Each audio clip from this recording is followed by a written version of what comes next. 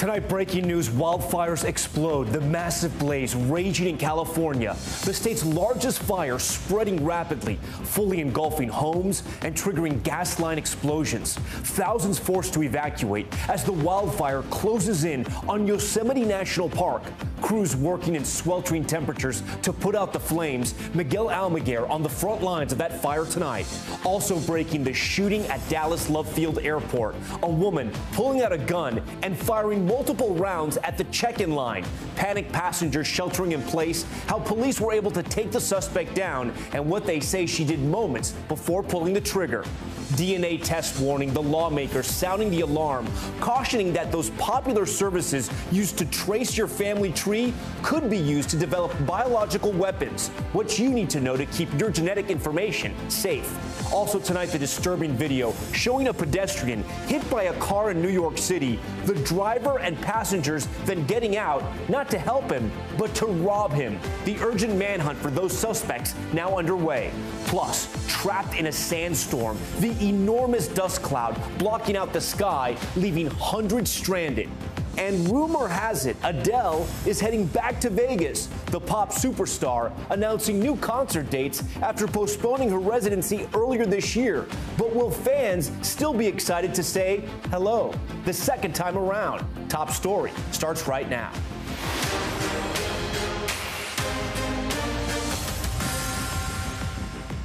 And good evening. California on fire. The state's largest blaze so far this year, scorching miles of land as it barrels towards Yosemite. Take a look. The fiery explosion caught on camera as flames tear through homes in Mariposa County. The Oak Fire forcing more than 3,000 residents to evacuate. The wildfire spreading at what crews have called an unprecedented speed. Just 60 acres of land burned on Friday, and now more than 16,000 acres scorched. At least 2,000 firefighters battling this blaze right now, many battling triple-digit temperatures on the ground as well. The fire just 10% contained. The trail of destruction so huge it can be seen from hundreds of miles above. This massive plume of smoke captured from the International Space Station. The unpredictable fire now closing in on Yosemite National Park, which you'll remember already burned earlier in the year. NBC's Miguel Almaguer is on the front lines and leads us off tonight. This is what California's wildfire season looks and sounds like now.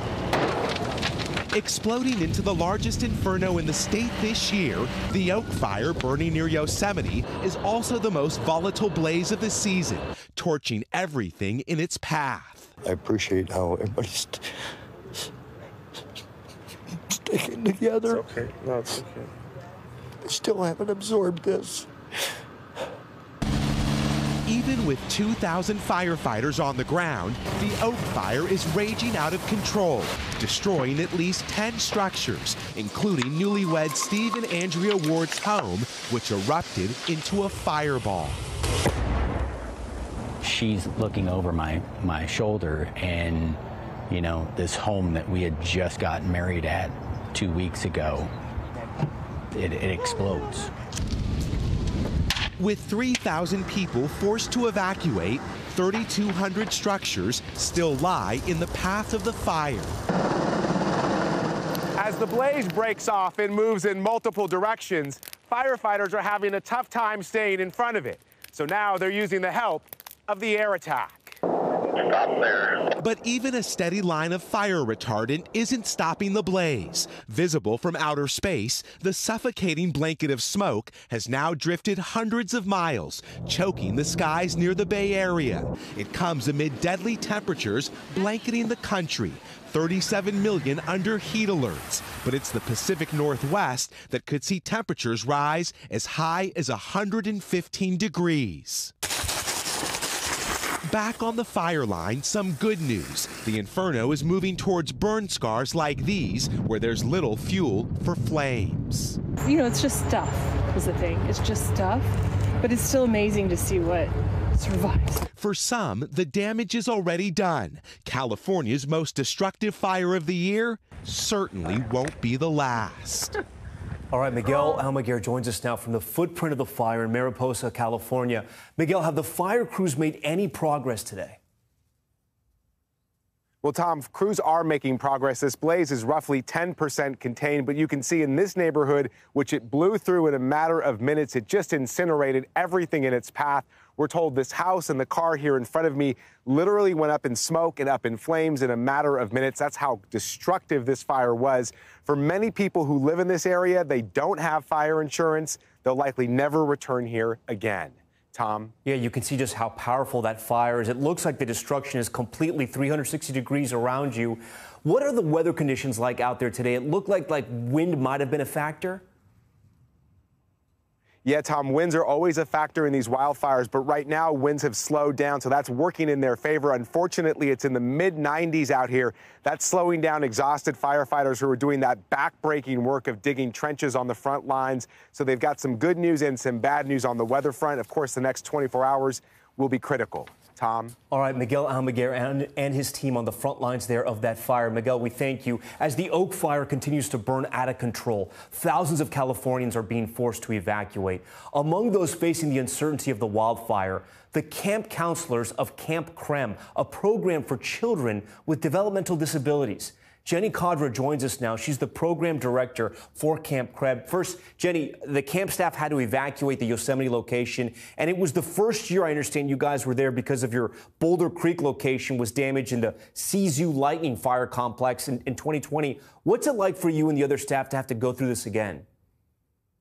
Yeah, it's never easy having to evacuate, but we've been reviewing our protocols and have been prepared doing regular fire drills in case this came to it. And our staff did an amazing job responding quickly and efficiently and worked really well together. And we're so grateful to the community here, especially Camp Harmon and the Boulder Creek and Ben Lomond fire departments for their outpouring of support. What was it like evacuating the children as well?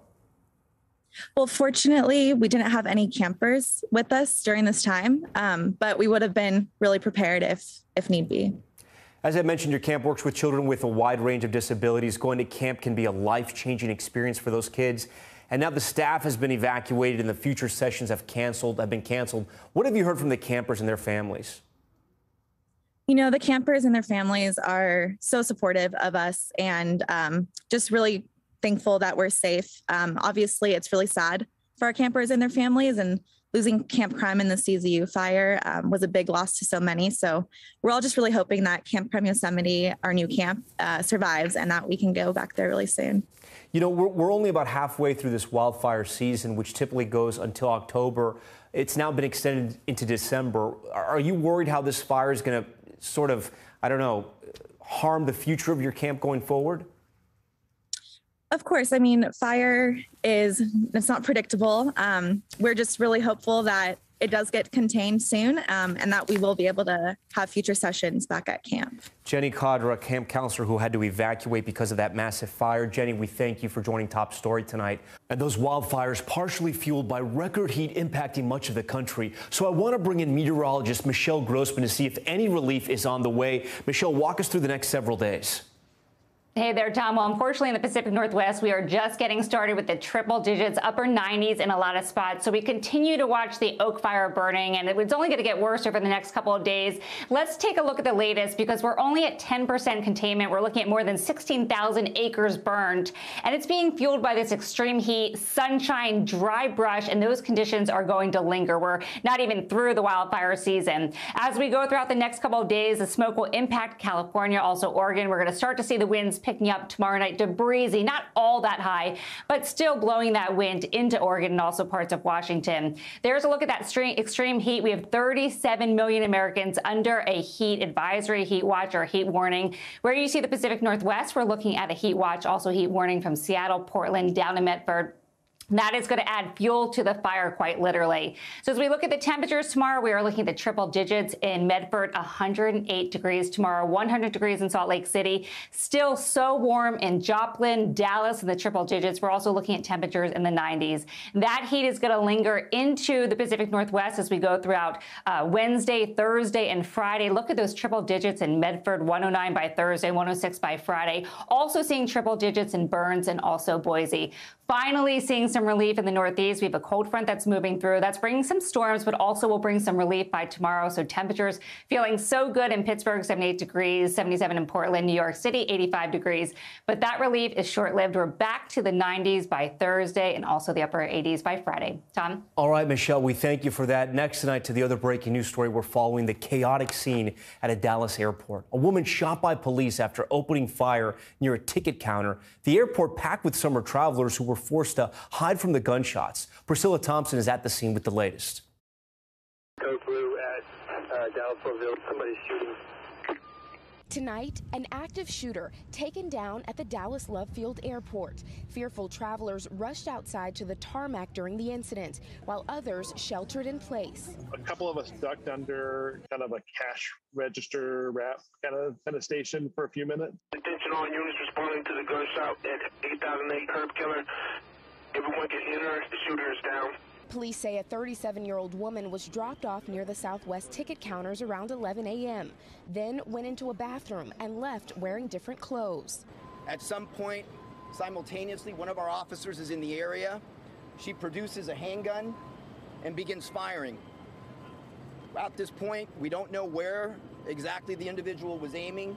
For the most that we're seeing now, she was aiming at the ceiling. They say the woman was confronted and shot below the waist by an officer on scene. She was then taken into custody and is currently at a local hospital. Police say no one else was injured, though they found several rounds on site. Our NBC affiliate spoke with an eyewitness who says he saw the woman come in and say she had an announcement to make. She basically said her announcement, talk about her husband was cheating or something. And she basically said she was about to blow the sucker up. And after she said that, she pulled out a gun. She fired the first shot in the air, and basically everybody scattered. Police have not confirmed all the details of his account. Southwest Airlines paused all departures and arrivals, writing in part, "There's no greater priority for us than the safety of our employees and customers, all of which are reportedly safe." Well, that was pretty spooky, but I think we're all good. TSA tweeted they would have to evacuate all travelers from terminals and re-screen everyone. Everybody's rescheduling their flights, and half the people at the bar were just like, screw it, I'm leaving. I'm going home. All right, Priscilla Thompson joins us now live from Dallas Love Field Airport. Quite a scene there today. Priscilla, have police given any update on the shooter? Yeah, Tom, police have identified the shooter as 37-year-old Portia Odafua. We did a public records request or search, which shows that there are some previous arrests there, but we're also seeing reports that there may be some mental health concerns there. But she is in custody as police and the FBI continue to investigate. Tom? And then we see the police cars there behind you. Is the airport still backed up with security concerns? There's definitely a heightened law enforcement presence here. There are still some areas that are blocked off inside, but things do appear to be moving again. Of course, this after 200 plus cancellations and more than 900 delays. But I have seen some planes taking off, so a glimmer of hope as folks try to get that travel back on track today, Tom. Okay, Priscilla Thompson with those new developments tonight. Priscilla, thank you for that. We move on now to Washington, where President Biden continues to recover from COVID-19. The 79-year-old's doctor saying his COVID symptoms are pretty much resolved. The president's still in isolation tonight and is now taking aim at his predecessor as new details emerge from the January 6th investigation. NBC News Chief White House correspondent Peter Alexander has the latest. President Biden tonight on the back end of his bout with COVID. I'm feeling good. My voice is still raspy. I've had every morning, every afternoon, every evening, I get a full-blown series of tests. His doctor writing that his symptoms have almost completely resolved. The president saying he hopes to return to work in person by the end of this week. It comes as his predecessor, former President Trump, is set to return to Washington tomorrow for the first time since he left the White House. Today, a member of the January 6th committee releasing new evidence showing Mr. Trump resisted some of the sharpest criticism in a draft of the remarks he was to give the day after the attack, including crossing out lines calling for the rioters to be prosecuted. Do you recognize the handwriting? It looks like my father's handwriting. The committee says Mr. Trump deleted a key graph that read, "I am directing the Department of Justice to ensure all lawbreakers are prosecuted to the fullest extent of the law. We must send a clear message, not with mercy, but with justice. Legal consequences must be swift and firm." Do you know why he wanted that crossed out? I don't know. Mr. Trump did still criticize the rioters in his speech. "And to those who broke the law, you will pay." President Biden tonight in a speech to black law enforcement executives, slamming Mr. Trump's inaction on January 6th. The police were heroes that day. Donald Trump lacked the courage to act. You can't be pro-insurrection and pro-cop. All right, Peter joins us now from the White House. Peter, I know you have some new reporting about another high-ranking former Trump official who's testified to the grand jury investigating the January 6th attack. Walk our viewers through why this is so significant. Yeah, Tom, that's exactly right. It's Mark Short. He is the former chief of staff to the former Vice President Mike Pence, who NBC News has now confirmed testified under subpoena last Friday here before that Washington, D.C. grand jury that is investigating the events surrounding the Capitol attack. It would also be an indication that the Department of Justice's investigation has now gone beyond those rioters themselves and the fake elector scheme. So it's another piece of information as we watch the way these investigations are developing. Tom. A significant development, no doubt. I do want to go back to the current president while I have you here, Peter. President Biden is 79 years old. His doctors are making it very clear tonight he seems to be recovering at a normal pace from COVID, correct? Yeah, it appears to be the case. The president himself saying in some of his remarks earlier today, in his words, God willing, he will have a complete and full recovery. And it appears that he's on his way. His own doctor in that letter released today saying that his symptoms are almost completely resolved. The president still with a raspy voice, as you heard, but certainly appears to be in much better spirits. Tom. Okay, Peter Alexander for us tonight. Peter, we thank you. We turn now to the growing health scare. The World Health Organization declaring monkeypox a global health emergency now. It's a rare designation from the WHO, with the latest one being the COVID-19 outbreak in January of 2020. NBC's Blaine Alexander has more on the response here at home. As calls to strengthen the nation's monkeypox response grow louder and U.S. cases skyrocket from 1,400 less than 2 weeks ago to nearly 3,000 today, the World Health Organization has declared the virus a global health emergency. Dr. Jennifer McQuiston is leading the CDC's response. How big is the CDC response to this virus? Right now, we have over 300 people who are working on this response 24/7. Rarely fatal, the virus is marked by painful lesions and sores spread through close physical contact.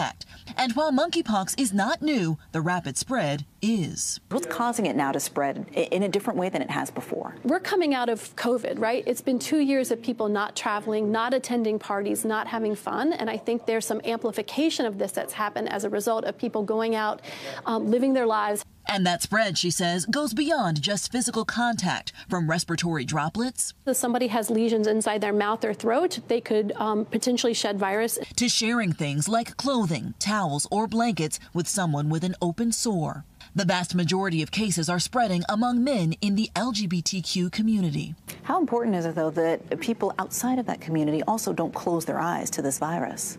That's really important, as we know throughout history that infectious diseases don't stay in only one population. So perhaps it's been magnified early on in this population, but it could potentially spread over into other populations. 2 of the latest cases in children. A cornerstone of the CDC's response, more testing and making more vaccines available, all while still managing COVID. There are only so many staff members at CDC. So when we stood up the monkeypox response, we had to pull people out of COVID. She says if you think you've been exposed, isolate, then call a doctor and get tested. We'd like to see the curve not keep going up, but flatten out and then eventually start to go down. So that would be my hope in the next 3 to 6 months. And that's realistic if people take precautions now.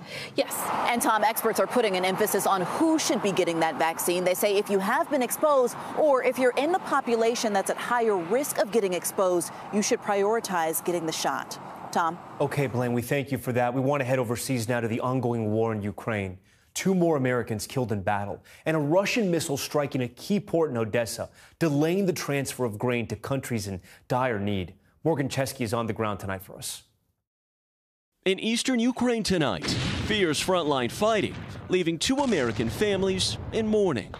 A Ukrainian commander sharing over the weekend that 2 Americans, including Luke Lucizin, died in battle after traveling here on their own to join the war effort. My heart can't be any heavier than it is now. Kathy and George Lucizin describing their son Luke as a loving father who went abroad wanting to help and found work as a medic. Every time I talked to him, I told him, why don't you just come home? The parents say Luke was knocked unconscious by an artillery blast. Then his fellow fighters rushed to help. A Russian tank opened fire. He didn't go there to be a hero. He went there because he wanted to help people. Meanwhile, in the port city of Odessa, smoke-filled skies after a Russian missile strike. The attack coming after Russia agreed to end its blockade and allow Ukrainian ships to deliver vital grain, more than 20 million tons at risk of rotting in ships right now. Tonight, Russia's foreign minister says their target was strictly military and the deal is still on. But Ukraine's Deputy Prime Minister Irina Vereshchuk is doubtful. Do you have any faith that this grain, this food, will make it to these countries who are in dire need? Russia showed to everyone Russia would fire at any corridor, at any time, whenever it wishes. And tonight, before any ship departs the Odessa port here carrying that vital grain, Ukrainian officials say they must first clear a path through a Black Sea that's currently laden with underwater mines. Tom? Okay, Morgan Chesky. Morgan, we thank you for that. A historic apology by Pope Francis in Canada today, asking its Indigenous people for forgiveness for what he called the evil committed by so many Christians at Catholic churches run residential schools. Ann Thompson is in Edmonton tonight. On the Canadian prairie, powerful words from Pope Francis. I am sorry. I ask forgiveness. Francis applauded as he spoke near a former residential school where Indigenous children were abused by Catholic priests and nuns. Forced by the government to attend, the children stripped of their cultures and identities, policies the Pope called catastrophic. What's it like to be back here? The memories. There's a lot of little spirits. Josephine Smalls went to the Ermineskin school the Pope visited. The gymnasium is all that remains. And there was a lot of abuse. Smalls was physically and sexually abused at the school. Kara Curry Hall and Deborah Parker are daughters of abuse victims. The Pope praying today at the graves of some 6,000 children who died. Our people have called for the releasing of the records and also the repatriation of those babies, bring them home. Ancestors to be remembered even in our interview. Why is that chair here?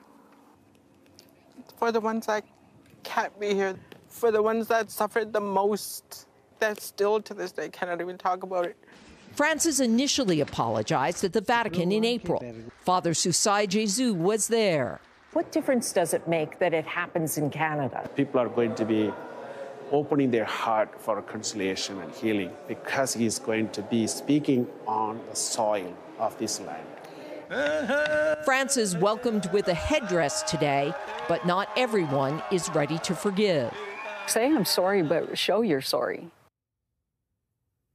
All right, that was Ann Thompson for us. Still ahead tonight, the hit, rob, and run. New surveillance video shows an SUV plowing through a jogger in New York City. But what happens next is even more sickening. Also, the manhunt in Southern California after a deadly shooting inside a crowded park. The pleas tonight from the LAPD to anyone who was there. And the massive sandstorm consuming a road in China. How long the wall of dust and sand trapped drivers. Stay with us.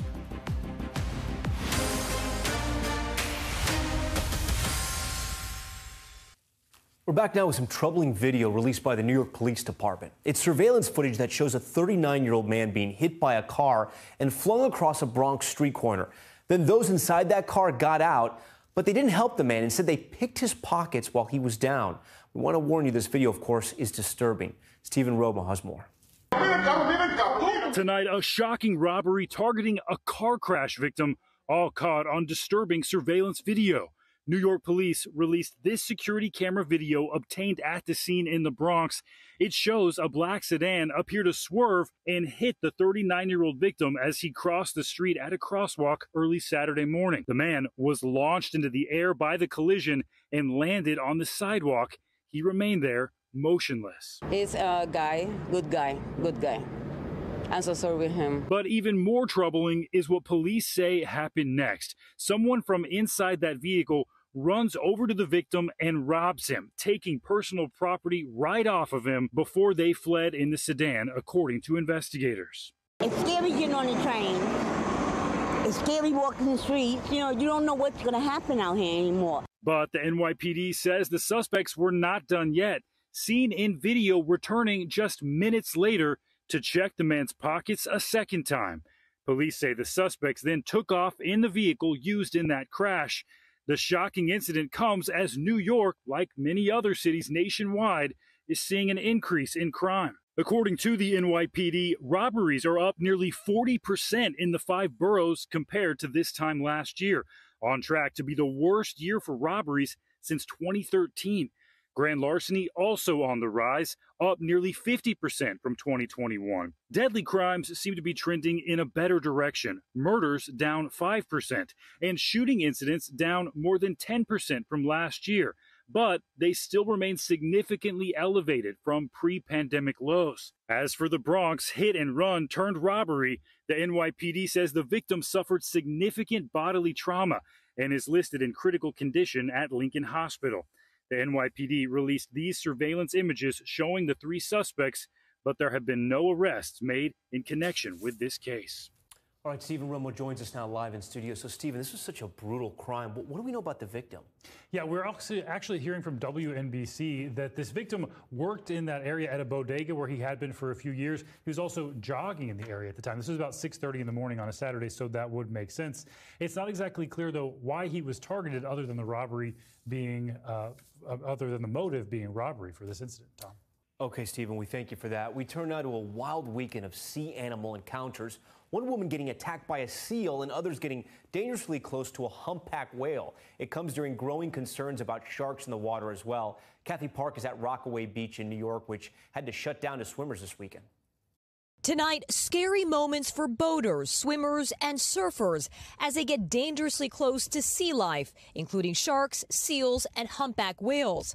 The latest encounter in Hawaii between a woman and a nursing monk seal. It happened Sunday morning in Waikiki when the woman was swimming close to the seal and her pup in a fenced-off area. The attack injured the swimmer, according to Hawaii Marine Animal Response. Are you okay? Did you get bit? The organization says it's been monitoring the monk seal pup, which was born about 2 weeks ago, and warning people to stay away from protective seal mothers. And across the country, in Plymouth, Massachusetts this weekend, a humpback whale caught on camera breaching the water and landing on a boat. Authorities reporting there were thankfully no injuries. It all comes amid a slew of shark encounters on both coasts. In Cape Cod, terrifying images, nearly 24 shark sightings, some just 30 yards from shore. In Alabama and South Carolina, a pair of sharks seen swimming just feet from the beach. And in California, surfers getting uncomfortably close to what appears to be a large shark. It's massive. Oh my God. This following a rash of shark attacks off New York's Long Island. At least 6 people bitten in the last 3 weeks alone. We were joking about sharks, actually, and then it got me. 16-year-old Max Haynes was surfing off Fire Island with a friend when he was attacked. Jaws clamping down on his foot, leaving a nasty gash. I felt on my foot like a bear trap just get me from below, and it's like hard. It felt like it broke my foot. Experts say the Long Island shark attacks may be explained by a nursery of sand tiger sharks just off the coast and a large school of bait fish they feed on. The sharks mistake the people for the food that they're after. New York's governor now ramping up the use of drones for shark surveillance. If we have a sighting or a potential sighting, we're able to pop that drone up in just a matter of minutes. While sightings can be scary, experts say in most encounters, sharks often ignore us. But many communities not taking any chances, launching extra measures to make sure it's safe to go in the water. Now, if you want to avoid any sort of scary shark encounter, try not to swim at dusk or dawn, and remember to remove all that jewelry before you hit the water, because sometimes the reflection off that jewelry might mimic fish scales. But experts also say that shark attacks are extremely rare. We're just not on their food chain. Tom?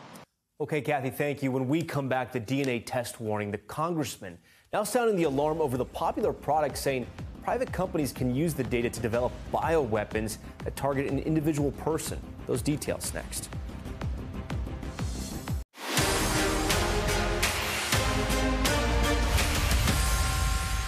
All right, we are back now with Top Stories Newsfeed, and we begin with the armed robbery of a bishop that was caught on live stream. This is pretty wild.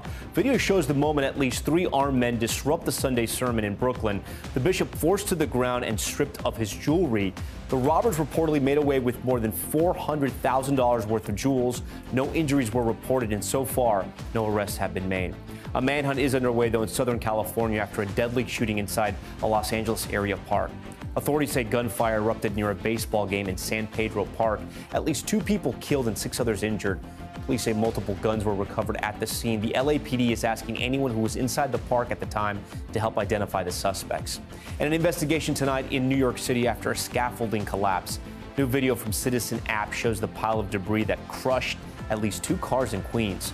Luckily, no one was injured. No word on the cause yet, but officials say the site's general contractor received multiple citations. And T-Mobile has agreed to pay $350 million to settle multiple class action lawsuits stemming from a data breach. The funds will go towards covering payments to victims as well as legal and administrative fees. Nearly 80 million U.S. residents were affected by the breach that was disclosed last August. T-Mobile says it will also spend $150 million to improve its data security. Okay, over the weekend, a story caught our attention here on Top Story. A member of the House Intelligence Committee is warning Americans not to use DNA testing services. Congressman Jason Crow said this weekend that private companies could use the material to develop bioweapons targeting individuals. The warning, something out of the latest James Bond movie where the spy is up against a weapon that can pinpoint DNA and its effects, its chosen targets. NBC News national security correspondent Ken Delaney joins us now. Ken, this is pretty alarming, and our only point of reference is a James Bond film. Is this actually possible, and how would these weapons work? So, Tom, it wasn't known that it was possible, and that's why Jason Crow's comments are getting so much attention, because he serves on the House Intelligence Committee. He has access to classified briefings, and he's saying it is possible. So it's not been demonstrated in science, but there's been a lot of study and concern about the idea that the CRISPR gene editing technology makes it much easier to create a targeted bioweapon that could be aimed at a particular ethnic group or a particular sample of the population, people with certain characteristics. That's really scary because it makes a bioweapon sort of more readily effective and such that it's not going to backfire on the people who are using it. Really frightening stuff, Tom. So, Ken, the companies like 23andMe, who owns them and where are they based? So 23andMe is actually an American-owned California company that trades on the NASDAQ. But U.S. officials have said it has a Chinese investor, and it hasn't been transparent about exactly what data it shares with that Chinese investor. Now, the 23andMe CEO has said that they do not sell the data that they collect to the government of China, but there's a lot of U.S. officials I talked to that have a lot of questions about that. And it's not just 23andMe. There's a Chinese company called BGI that sells a neonatal test called Nifty. That allows women to bypass amniocentesis to test their prospective fetus to see if there are any irregularities. It also gathers their DNA, and it doesn't advertise that it's a Chinese company. So there's a lot of trading of data, moving around of medical data without a lot of regulation or transparency. Well, yeah, I was going to ask you about that, Ken, because I mean, could they sell your information essentially? You sign up for these products, you think they're amazing because you find a long lost cousin, a long lost brother in some cases. But what happens to that information if they're selling it to companies overseas, if they are? Well, that's the question, right? There just isn't a lot of transparency over where this data is going. U.S. officials that I talked to are very concerned about it. They say that there isn't a lot of regulation about what these companies can do with your data. And they also say that China has a strategy of gathering medical data. It isn't just about bioweapons. It's also a national strategy that they think will benefit them because biological data is going to be the new oil. It's like a gold rush. There's a lot of products they can make with bioengineering, if they corner the market on data, and they're doing it by buying data, they're also doing it by hacking American companies, and they're building huge databases of it. This is what U.S. officials have been warning of for some time. All right, Ken Delaney and first. Ken, thanks for breaking that down for us. I know it's pretty complex. We're going to have to wait and see what happens there. All right, we want to turn now to the economy, and this week could set the scene for the coming months. We could learn if we're in fact on the edge of a recession. This is the Fed is set to act again, raising interest rates to combat inflation, which is hitting everyone. Tom Costello has more. In Washington and across the country, high stakes over 4-decade high inflation, up 9% year over year. In Illinois, mother of 3 and special ed teacher Ellie Alvarado says it's taking a financial and emotional toll. Clothing up 5%, gas up nearly 60%, food prices up 10.5%, forcing them to cut back. And now it's back to kind of paycheck to paycheck and watching to make sure we're not going into overdraft. At a food bank in Loudoun County, Virginia, so many families are asking for help, they ran out of food after 90 minutes today. We are seeing 20 to 25 new families each week that are coming in that are new to us, that have never gotten our services before. Meanwhile, a new AAA poll finds 88% of those asked are cutting back on driving due to higher gas prices. While prices have recently dropped, they're still averaging $4.36 a gallon nationwide. All of it adding pressure on the Fed, expected to raise interest rates another 0.75 percentage point this week, just as second quarter GDP numbers could signal if the economy shrank for 2 quarters in a row, a common definition for a recession. But Americans are still spending and employers are still hiring. President Biden says a recession is not a done deal. God willing, I don't think we're going to see a recession. All right, we thank Tom Costello for that one. Now time for our global watch, the deadly shooting spree in Canada. At least 2 people were killed and 2 others seriously hurt at several different locations in Langley, British Columbia, near the U.S. border. Police also fatally shot the suspect, who they say was targeting homeless people. And a massive sandstorm trapped hundreds of people in northwest China. New video shows a giant wall of sand and dust consuming a roadway and turning the sky yellow. This happened in the Qinghai province. Officials say the storm lasted up to 4 hours with little to no visibility in some areas. Luckily, no serious injuries were reported. And a 14-year-old rescued off the coast of Spain thanks to a drone. This is incredible. Video from the lifeguard drone showing it dropping a life vest to the young teenager who was caught in a powerful tide in Valencia, riptide. The device allowing the swimmer to stay afloat until a lifeguard team was able to get there. The teen was hospitalized but is expected to be okay. Drones have been working with lifeguards at 22 beaches across Spain. Pretty impressive. But more than a decade later, she'll be setting fire to a different stage after announcing the new dates for her Las Vegas residency, Weekends with Adele.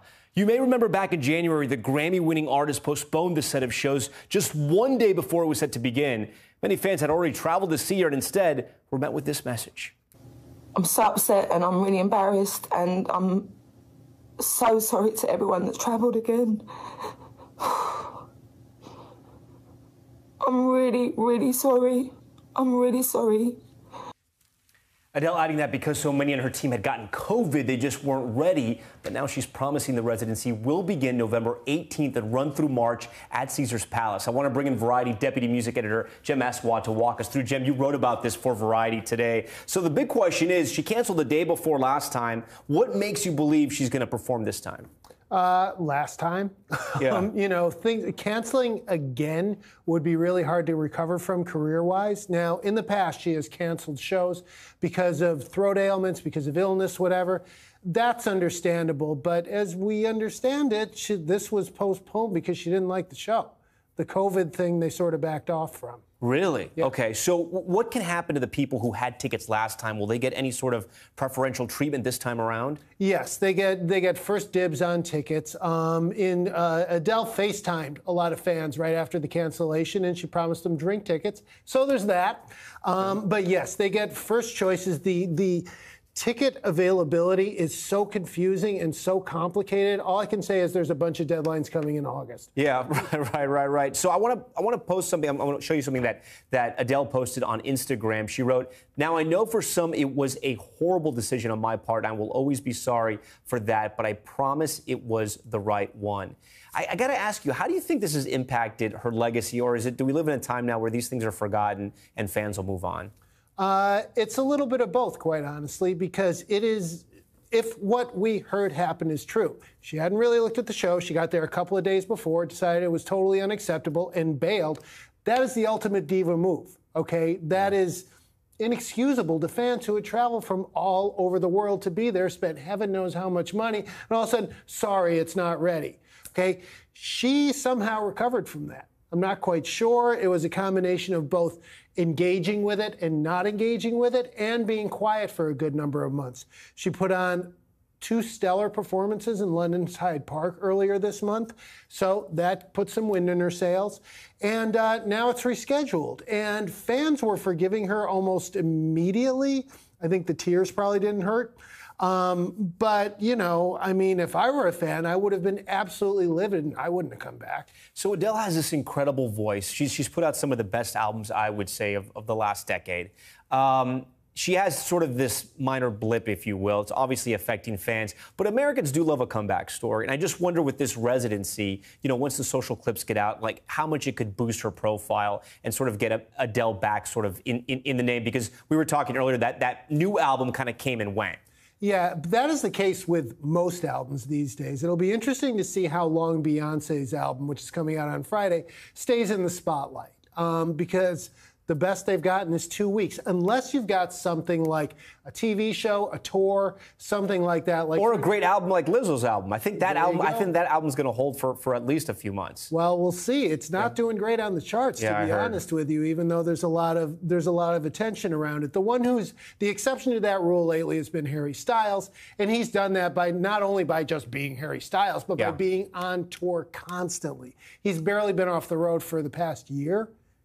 Slightly less than a year. So, but also a great album. He can't miss either with fans. Fans love him. He destroyed the Today Show. I mean, they were lined up for hours and enjoyed that performance. Jem, always great to have you on. Thanks so much for coming. We love variety. When we come back, pitching in the baseball team here in New York City, hoping to find a way to help those affected by the war in Ukraine. Their efforts bringing them all the way to Poland. That incredible story next.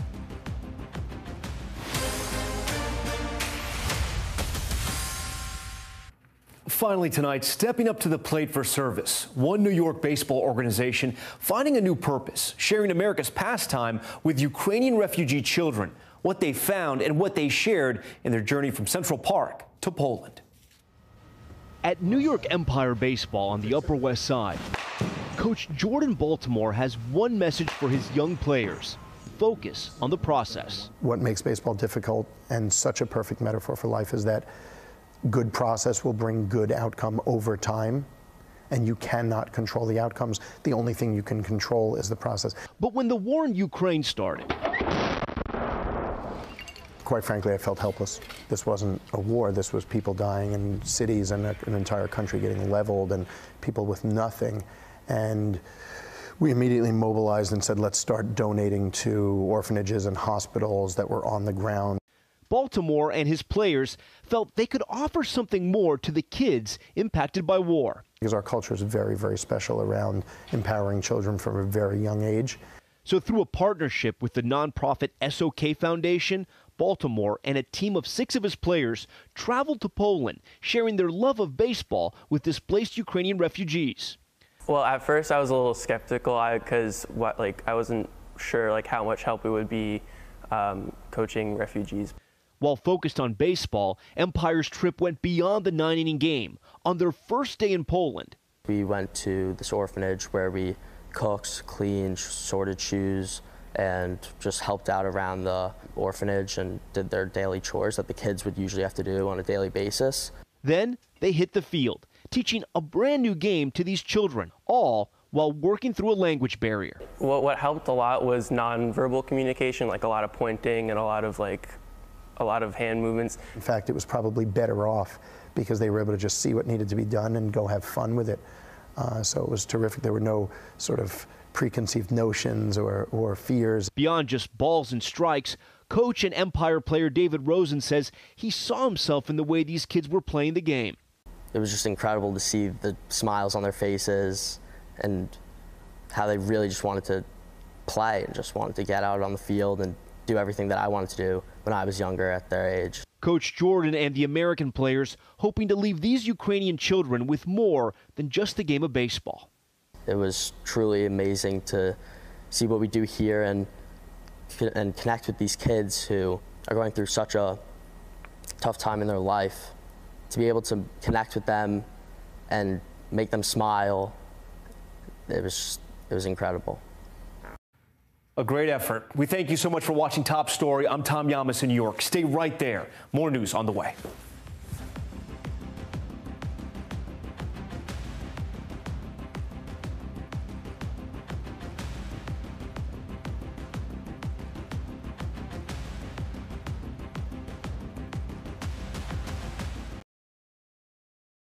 Thanks for watching our YouTube channel. Follow today's top stories and breaking news by downloading the NBC News app.